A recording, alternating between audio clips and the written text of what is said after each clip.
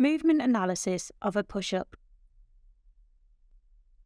A push-up is a fitness exercise done to improve muscular strength or muscular endurance in the upper body. There are two phases of the push-up. The upwards phase is when the arms are straight and the body is raised high off the ground, and a downwards phase are where the arms are bent and the body is lowered towards the ground. During the upwards phase of a push-up, the arms are extended at the elbow, which is a hinge joint. To create this movement, the triceps are concentrically contracted and are the agonist.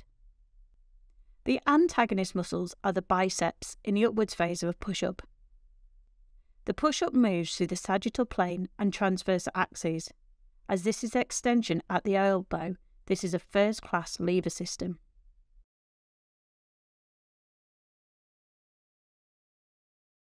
During the downwards phase of a push-up, the arms are flexed at the elbow, which is a hinge joint. To create this movement, the triceps are eccentrically contracted and are the antagonist. In the downwards phase of a push-up, the biceps are the agonist. The push-up moves through the sagittal plane of movement and around the transverse axis of rotation. As this is flexion at the elbow, this is a third-class lever system.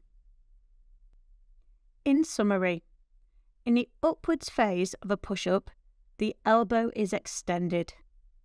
The triceps are concentrically contracted and are the agonist. The biceps are relaxed and therefore the antagonist. In the downward phase of a push-up, the elbow is flexed.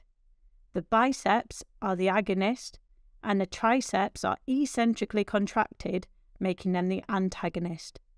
The push-up moves through the sagittal plane and transverse axes.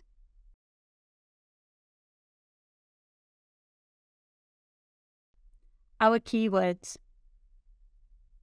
Agonist is the muscle contracting to create the movement at the joint. The antagonist is the muscle relaxing to create the movement at the joint. Concentric contraction is a shortening of a muscle to create the movement. Eccentric contraction is the lengthening of a muscle whilst it is under tension. Flexion is the bending at a joint, and extension is the straightening at a joint.